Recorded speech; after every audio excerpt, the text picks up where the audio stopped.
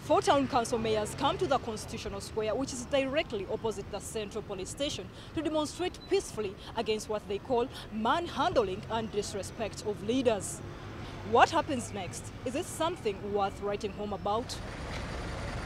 Shortly after 10 a.m., four smartly dressed mayors Mubarak Munyaggwa from Kawempe, Muhammed Kisekka from Kakiri, Wakayima Nsereko from Nansana and Tonny Sempebwa disembarked from this taxi, which appears to have had no other passengers.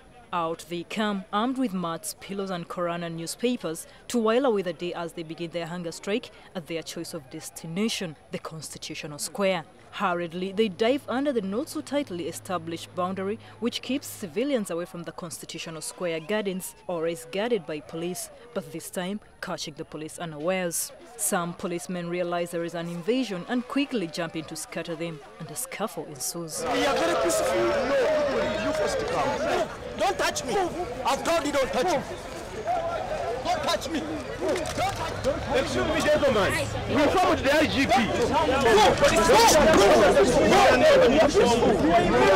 We are mayors. We are peaceful. We have come to the Constitutional Square. Let's go to Kawempe. No, I can't. For me, I'm staying here. We are staying here. The four are whisked away to the Central Police Station.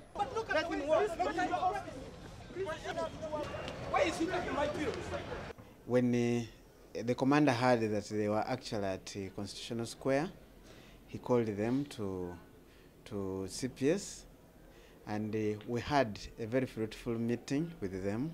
The four insist that they were manhandled. However, police say that they engaged them in a friendly chat and handed them back their belongings. Mayor Mubarak Munyaggwa is on record in our meeting for having praised the police to handle them in a professional manner.